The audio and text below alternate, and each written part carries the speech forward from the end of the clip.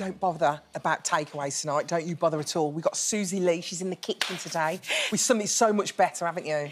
Peking beef. Thank you for having me back on. Oh, thank you for coming. I am going to show you a super easy takeaway classic. I'm going to start with the sauce first. And people don't really realise how simple this is, but we're using... Is this like crispy shredded beef? Yes, very much so. I've always wanted to learn how to make this. Right. This is going to be great. So, cheap vinegar. We're talking, you know, clear... Dirty vinegar. Yeah. 39p kind of bottled vinegar. Dirtier the better. Dirty vinegar. Some sugar. And then tomato puree. Oh, really? Yeah. Vinegar and tomato puree. So if you do not have, this is my top tip, if you don't have these separate, the vinegar and the tomato puree, ketchup. Right. Use ketchup. Stick it in. Stick it in. And to make the flavour of the Peking sauce, you're adding hoisin, a sauce and 5 spice. And that's it. But see this base? That is actually sweet and sour sauce. This is what I did the other day. So vinegar and tomato puree. So simple. Yeah, and sugar. That's it. Brilliant. So we're just mixing that through.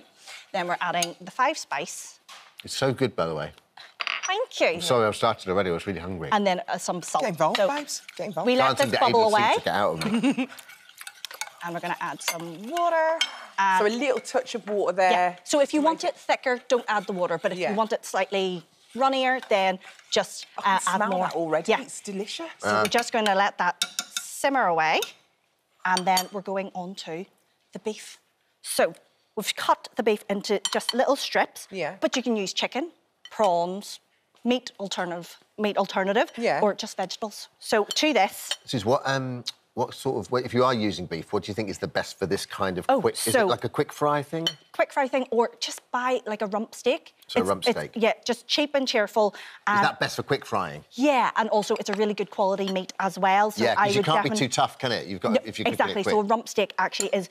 You know, your cheaper version. If you're really got a good budget, go for the fillet steak. But if you don't, you know, go for the rump steak. Still going to be nice, isn't it? Exactly. Yeah. So that's some pepper, some white pepper, some salt, and the corn flour. This is the key to velvetizing the meat. I know it sounds a bit strange, but it gives it a coating that keeps the meat nice and corn flour, sort of like moist and just really tender inside. Right. So a little bit of sesame oil, some soy sauce, and we're just going to mix this. So I would mix it all Chinese cooking, is sesame oil the main oil that you fry with? Or? No, actually, it's a sort of more of a seasoning because it has quite a low boiling point, so it would burn. So you would actually always cook with a vegetable oil or sunflower oil. Yeah. So you just marinate this, and I would leave this for about 10 minutes, OK? Oh. Yeah, because it just gives it time for the corn flour to be absorbed around the edges. Yeah. Oh, I like this because it's quick. Yeah, so then literally you could just leave this, but you can do this the night before. OK, and then leave it in the fridge, and then you can do this next stage. So I'm just going to take a couple of strips, dunk it into an egg, just beaten egg. Yeah. And we're just coating it. And then this is half corn flour, plain flour, corn flour. Put a pinch of pepper. So there's a lot of corn flour in the dish, right? I love corn flour. Yeah. It's a real Chinese secret. It makes everything kind of crispy. What? I didn't know that. Yeah. What does corn flour do that flour doesn't do? Whatever the components of the corn, it just makes it... It's crispier when you fry it. It makes it crispy. When you add water to it, it makes a paste, and you can thicken sauces with it. Yeah. Because I never know whether to use it, like if I'm just dusting like a fish fillet or a chicken fillet or something. Do that instead of plain flour. Really? Mm-hmm. OK. It gives it a really good... More crispy. Exactly. So I'm literally dunking this in. We're tossing it. It is so crispy as well. Is it? Oh, I'm going to try it now. I'm getting involved. Adding that to my pile of beef, and then I've got some oil here, and I'm going to just fry a couple of strips off. And really good. That is lovely. So you're going to quick fry it, but deep fry it, right? Yeah. So you can do it shallow fry, but we're running out of time sometimes, so we can do this, or you can air fryer this as well. Right. And if you really want a cheat for this, you can buy pre-made. Do you know what I mean? Like, you know, the pre-battered stuff if you want. Or if you want it super healthy, then don't do this frying stage. But it's so easy to do, like the batter. It's like... Yeah, as you can see, it's so easy.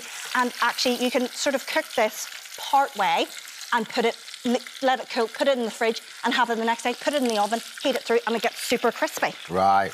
I love the idea of an air fryer to do it as well. Yeah. That's a good idea. Absolutely. You've got an air fryer? Yeah, my son uses it all the time. A friend of mine has one. She swears by it. Yeah, me too. You should get one. Have you not got one? No. Oh, they're brilliant. I love it. Yeah. Anyway, over to you, Susie. With the vegetables now, I have literally just flash fried some onions, peppers and carrots, but you can use courgettes or whatever you want that's left over in your fridge or larder. Yeah. So I just love to just flash fry them, and to speed things along, I would have added a splash of water to this with a bit of oil and just soften them down a bit.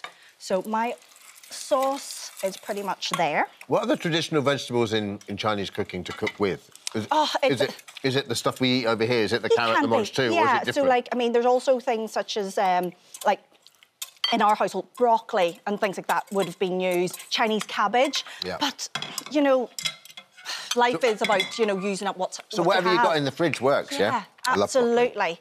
So I'm just bringing this up to got a lovely sweet taste to this. Yeah. Very sweet. So the longer you cook this, the more reduced and more sticky and just really tangy flavour comes through. So once it starts to bubble like this... Where does that sweetness come from? So that's the sugar. That's the sugar, and a bit of the hoisin sauce has been... gives it that kind of like slight different kind of, and the 5-spice gives it that kind of slight... It's almost honeyed, isn't it? Tastes almost like it's honey. Yeah, it's lovely. So I'm going to toss this through with this larger spoon. So you just bang it in. Yeah, and then literally, because you don't want everything to get a wee bit wilted or, you know, soggy. Oh, look at that. So you just toss it through. So if you add a bit of chilli, then you can get this kind of like Can we put a bit of chilli in that as well? Yeah, and then it gets really spicy. Oh, there's your rice. Sorry, there you go. Splashed you there. That's all right. That looks great. Susie, look at that. And do you know what? It tastes healthier. Doesn't it? Than a Chinese. Well... Would it be? Well, we can use, like, sugar alternative to obviously reduce the sugar. Do you have to put the sugar in? Yes, because it gives it that kind of... That's how it's reduced, and that's where you're getting that kind of caramelised flavour. I think you just need to embrace it. Yeah, or you can use, you know, that's why I said if you're using the ketchup, then you can use... Look at that. The reduced salt and sugar one. Any specific rice you like to use with it as well? Basmati. Always basmati. Always basmati. Yeah. None of this. I do like jasmine rice as well. Yes, but the same. That's near enough the same kind of breed. Jasmine rice is lovely. And then with rice, you got any special like secrets in terms of... Yeah, so it's the evaporation method. So rinse off any starch about 3 times in cold water, then put enough water. It doesn't matter what size of pot or whatever, to the middle finger knuckle. Then you just let it boil up. Let it evaporate. Absorb. And then switch off the heat, put a lid on it, and it's done. Come back immediately. Don't pick up your children and then get back on a flight and come back. No problem. Monday. Thanks, Susie. For details of today's recipe and more delicious ideas from our chefs, download the free This Morning app. Thank you.